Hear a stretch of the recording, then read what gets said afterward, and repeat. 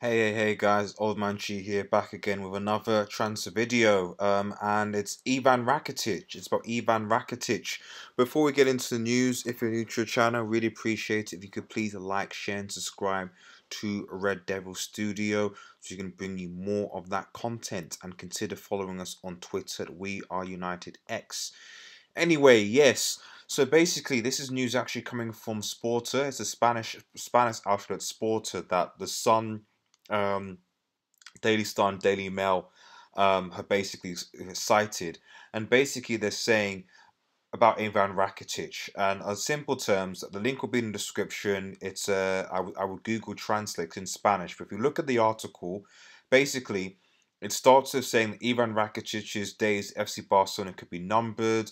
Um, and that he's probably more likely to leave in the winter market than to end his sixth season at the Camp Nou.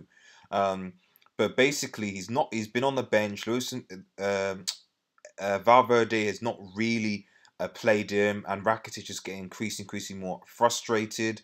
The report also mentions the fact that Manchester United have been in contact with a fee of around about 40. Well, Barca certainly wants about 40 million euros, and Manchester United have gone to Barcelona specifically to ask about Rakitic. Now, I can see why Manchester United have gone to Barcelona to ask about Rakitic, specifically because we need a midfielder. And if we're talking about what Manchester United need to get in the January transfer window, the reality is that we need to get a midfielder and a forward. I don't know where Ole Gunnar is going to be, but I mean, it just depends on where we are because if by December we could potentially write the season off completely, in which case do you sack a man? What do you do? We haven't used the previous January transfer window well, if at all. We didn't buy anyone in January last year. Sanchez was a flop. And so if I'm Ole Gunnar Solskjaer, the two key important areas that we need to strengthen are an attack and in the midfield. And Ivan Rakitic, and I know a lot of United fans are like, oh, Ivan Rakitic is always in the first one. He's 31. I think he's still solid. I think he's still got at least a good 2 or 3 years left in him. He's certainly we are certainly dirt in midfield. You can't tell me that Ivan Rakitic is worse than what we have in Fred, in Pereira, and arguably McTominay. Not that I'm thinking McTominay has been bad, but I'm just sort of saying that Ivan Rakitic goes into the midfield. If you've got Pogba, Rakitic, and maybe McTominay playing the DM role, maybe even Matic playing a mid DM role, because knowing Rakitic, maybe the chemistry, I don't know.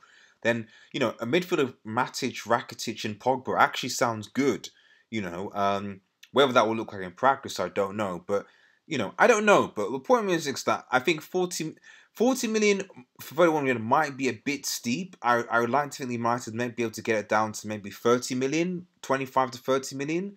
But I certainly think that, in my opinion, I think that if Rakitic is available for anywhere between 25 to 35 million in January, I think given Manchester United's current midfield crisis, I think that's a steal, and I think he's certainly better than what we have in our midfield at present. So take or leave it. Sporta, with reports Barcelona News, a Spanish outlet, is saying that United have been in contact with Barcelona for Rakitic, and basically we will see. We will be covering a lot more January transfer news as January approaches. But what do you think, guys? Would you like to have Ivan Rakitic at Manchester United? Let me know. Please like in the comments below. Please like, share, and subscribe to Red Devil Studio. Follow us on Twitter again. Have a nice evening, guys, and cheers.